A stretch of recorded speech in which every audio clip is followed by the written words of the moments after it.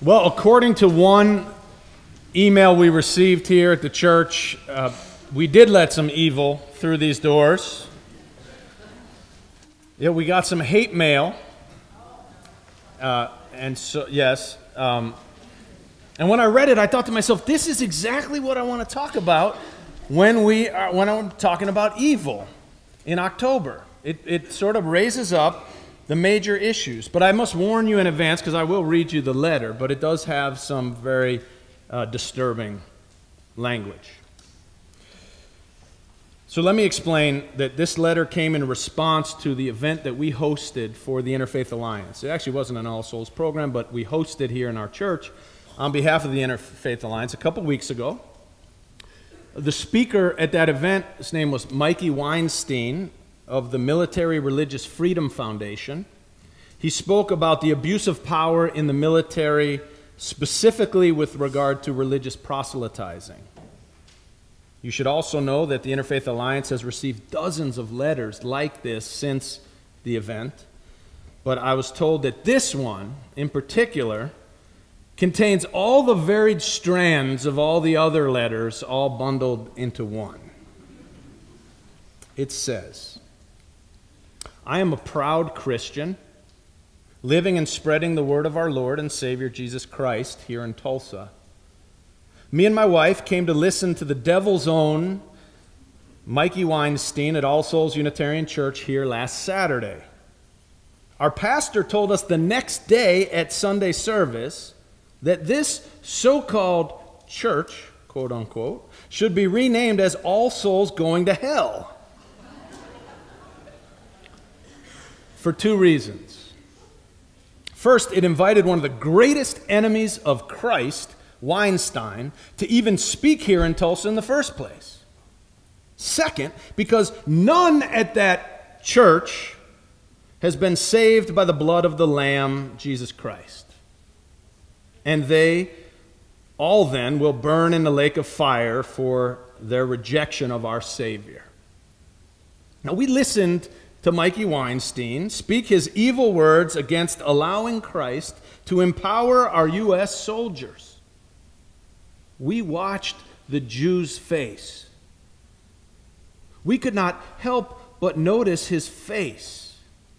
Being a cunning Jew, he was a shrewd Jew and has a shrewd Jew face to begin with to confuse the people.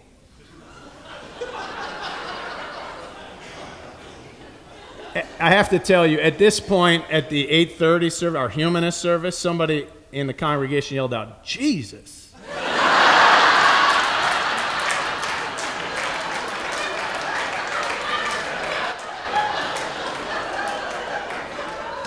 Which is the first time that name has been lifted up from the congregation at the 8:30 service.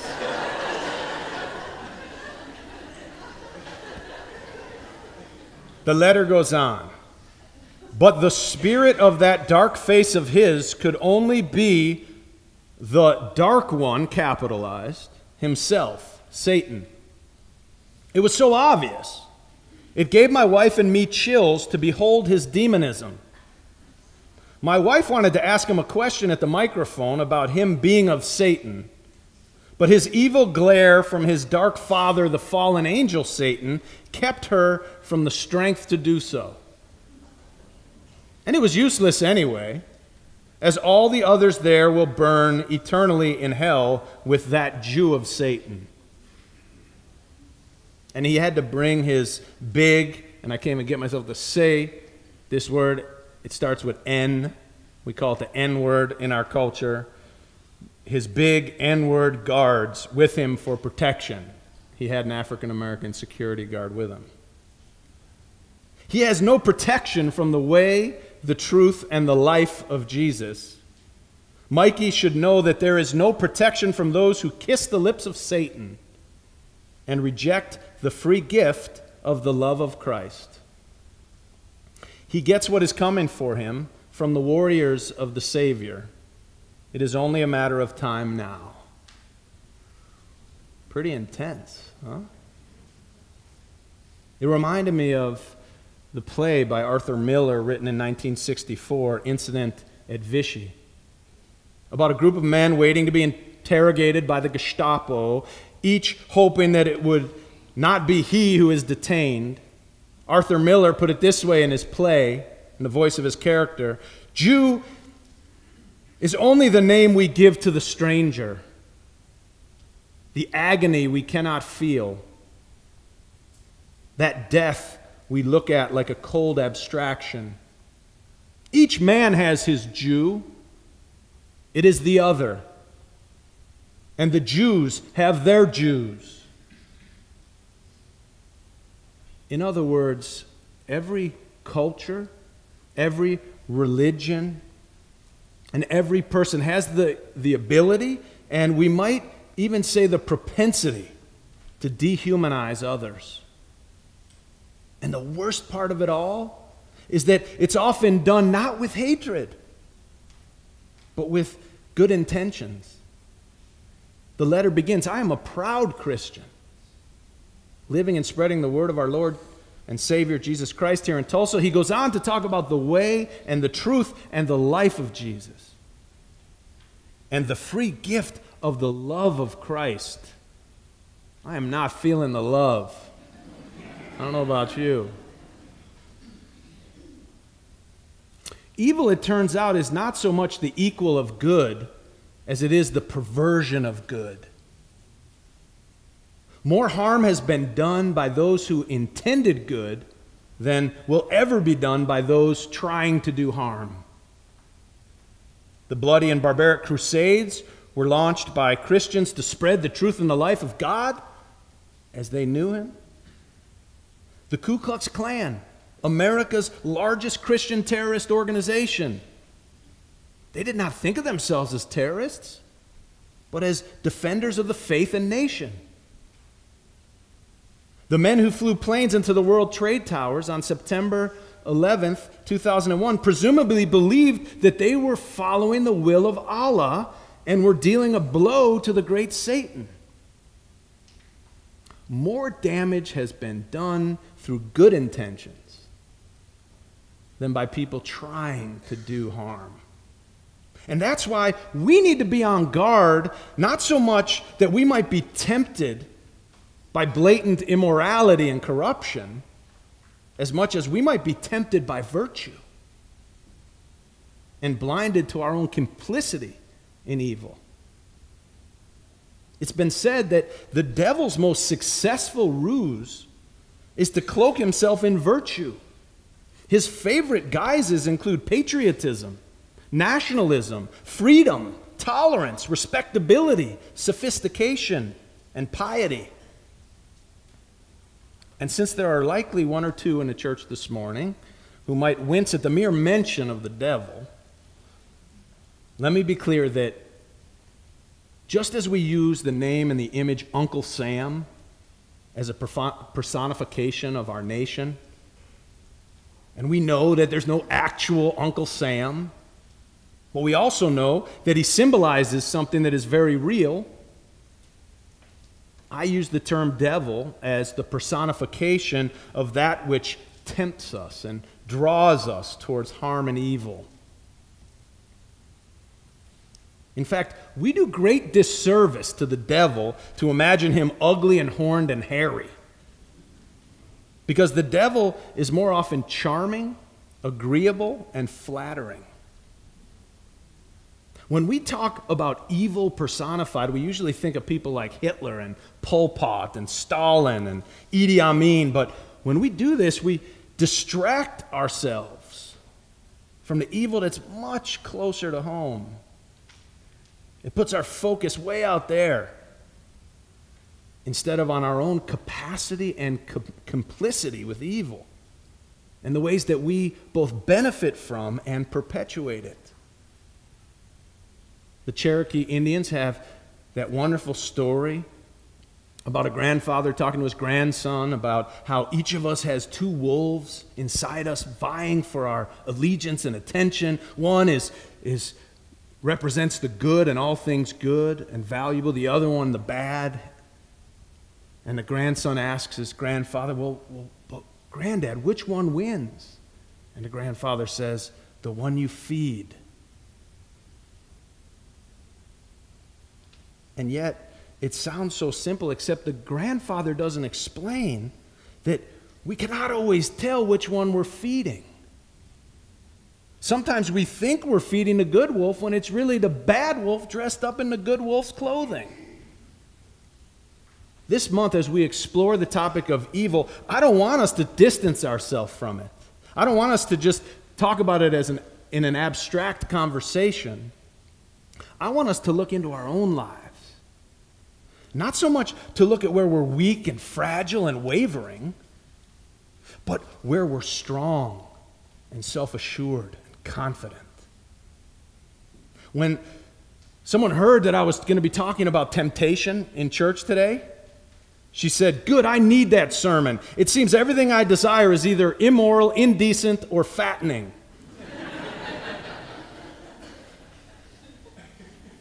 But when we look at temptation, the real danger is not so much about being tempted by our base desires for sex and alcohol and Ben & Jerry's ice cream. It's the temptation to do something good.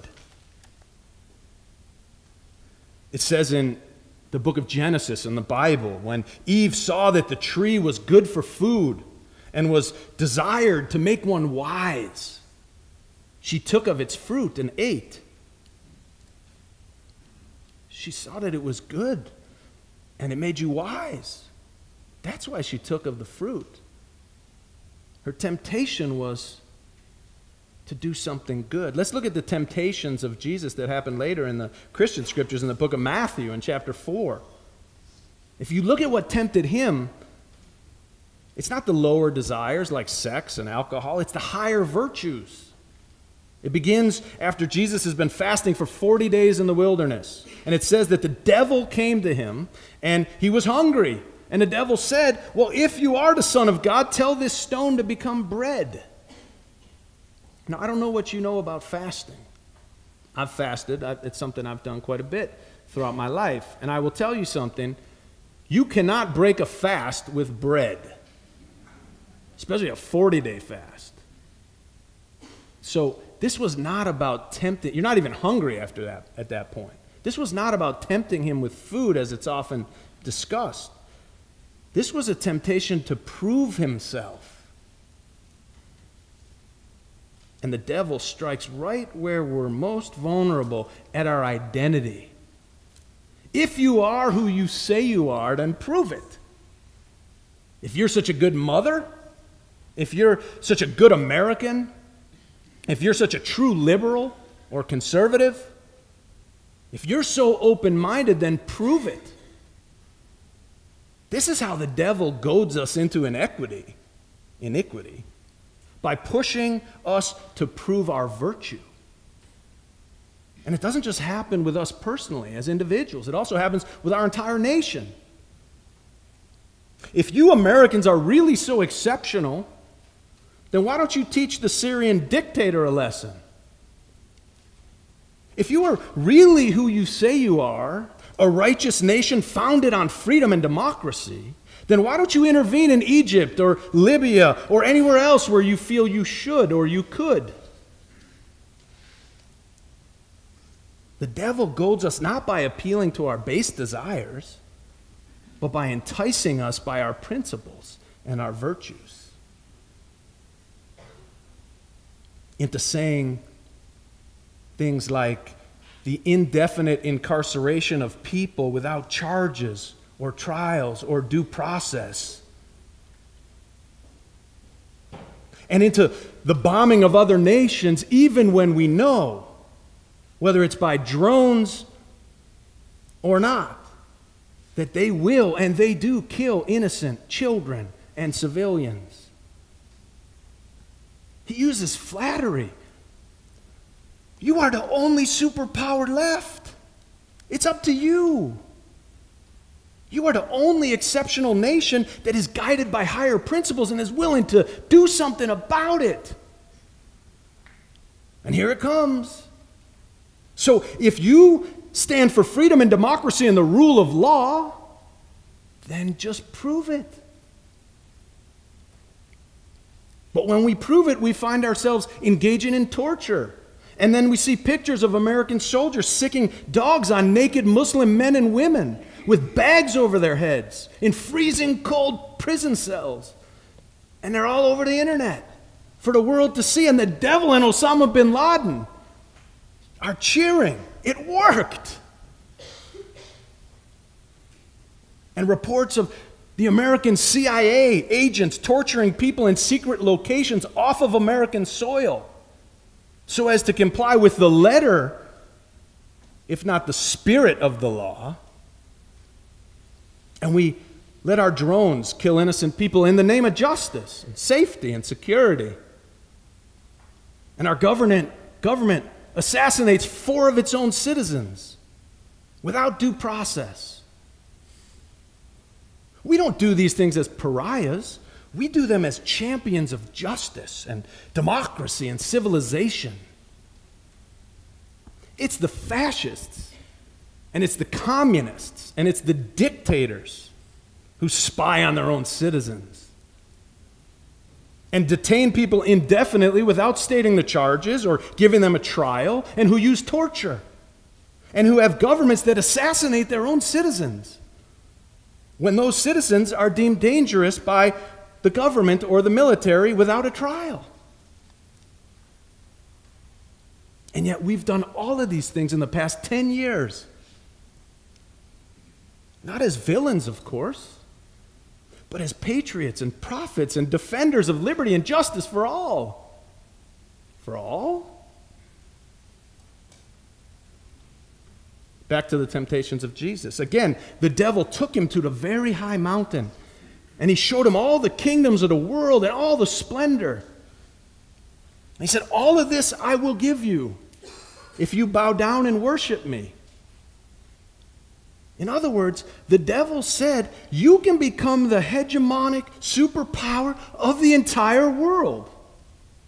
You can be the dominant military and economic power forever. But it'll cost you. You will have to be willing to compromise your values sometimes and become a devotee of the great deceiver. The devil explains, it's just the cost of doing business. Just think of all the good you'll be able to do, though, if you had such power. How often are we as a nation willing to sacrifice our moral values in order to maintain our power and our position in the world? How often have we armed dictators and terrorists when it benefited our own interests? We rightly became incensed at the use of chemical weapons on innocent people in Syria, and even are thinking of using it as a pretext for military intervention.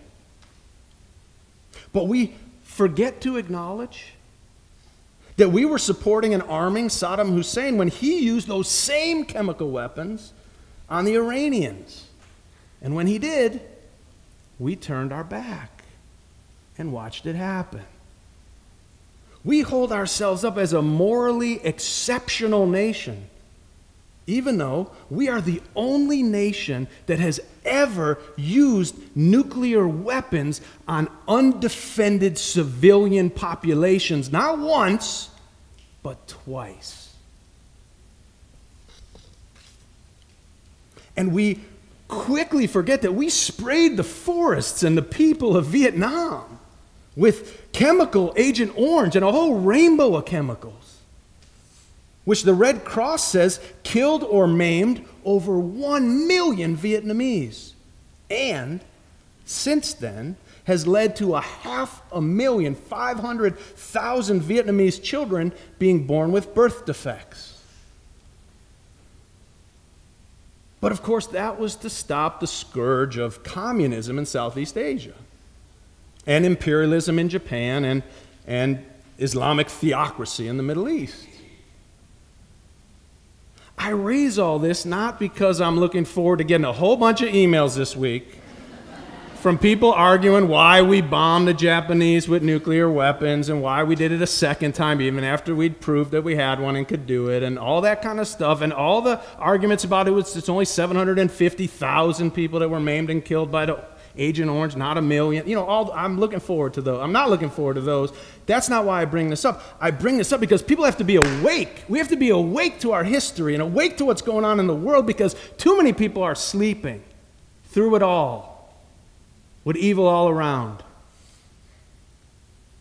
I raise it to make the point that we need to stand guard over the gates of our virtue. Because people will do all kinds of wickedness in the name of good. And not any one of us is immune to it. Not any nation is immune to it. It's the temptation to righteousness. It's usually when we think we're the most moral and that we are actually the most vulnerable to do harm. As I traveled through Southeast Asia some years ago on a bicycle, I got myself into a lot of little, small, rural areas where tourists didn't usually go or travel. So often when the people there would see me, they'd think I must be a missionary from America, because the only people they'd ever met in some of these villages were missionaries. And I got into some pretty heated conversations with locals about how Christian missionaries from the West had come into their villages and denounced and demeaned their beautiful ancient cultures and practices and religions, and replaced them with a vapid, legalistic form of Christianity, and told them that they and their grandparents were going to hell.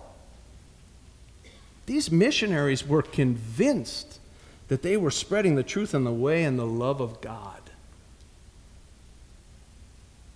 On a more personal note, I can remember one time when I spoke at a forum on gun control some years ago.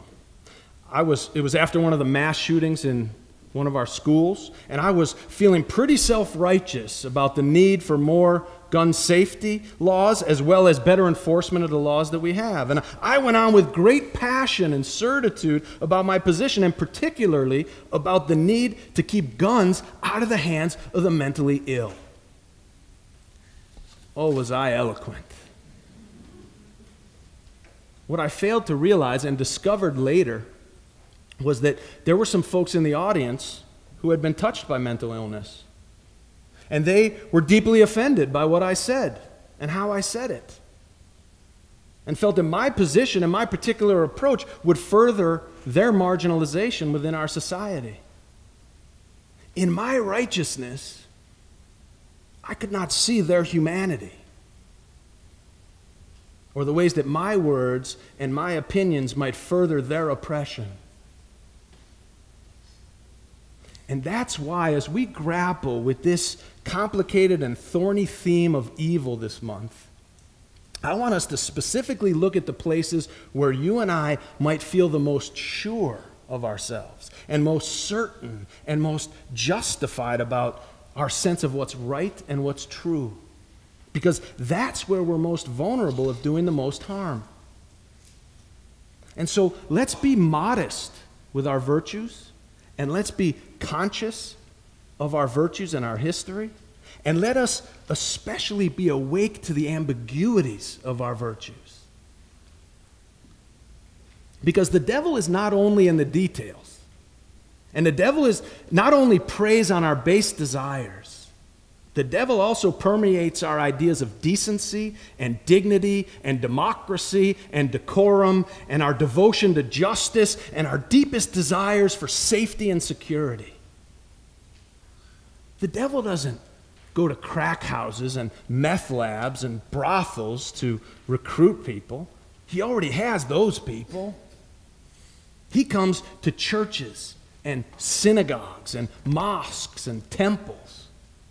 These are the places and the people that are the most ripe for the picking, because we are the most blinded by our righteousness and the most susceptible to the tantalizing temptation to be good.